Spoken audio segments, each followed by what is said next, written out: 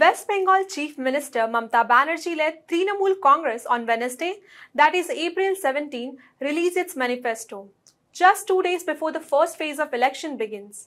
While releasing the manifesto, the TMC said, and I quote, "Let's overthrow the BJP Zamindars and pave the way for dignified life for all."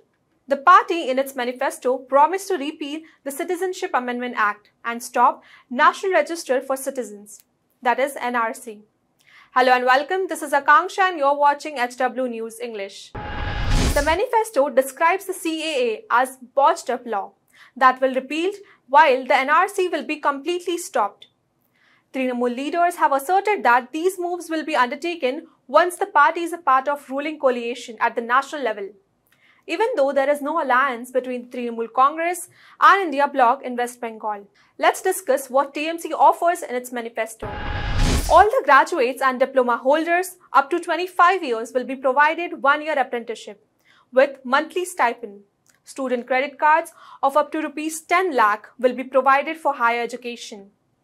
Number of higher education scholarship for SCs, STs and OBC students will be tripled. Current old age pension for individuals aged 60 and above will be increased to 1,000 per month. The cost of petrol, diesel and LPG cylinders will be capped to ensure affordability. A price stabilization fund will be established to manage fluctuations in prices. As per the Swaminathan Commission's recommendation, MSP will be legally guaranteed for India's farmer, set at minimum per 50% than average cost of production for all the crops. Every ration card holder will be receiving 5 kg of free ration per month.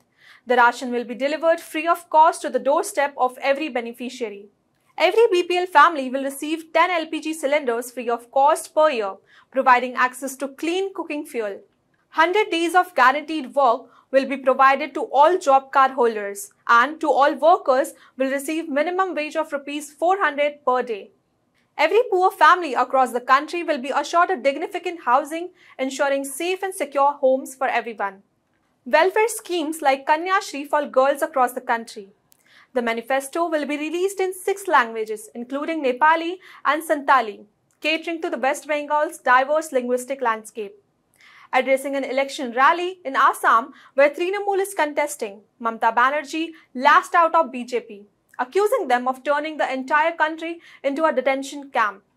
She vowed that if India Alliance comes to power, the CAA and NRC will be scrapped, arguing that there would be no democracy or fair elections if Prime Minister Narendra Modi returns for a 3rd term.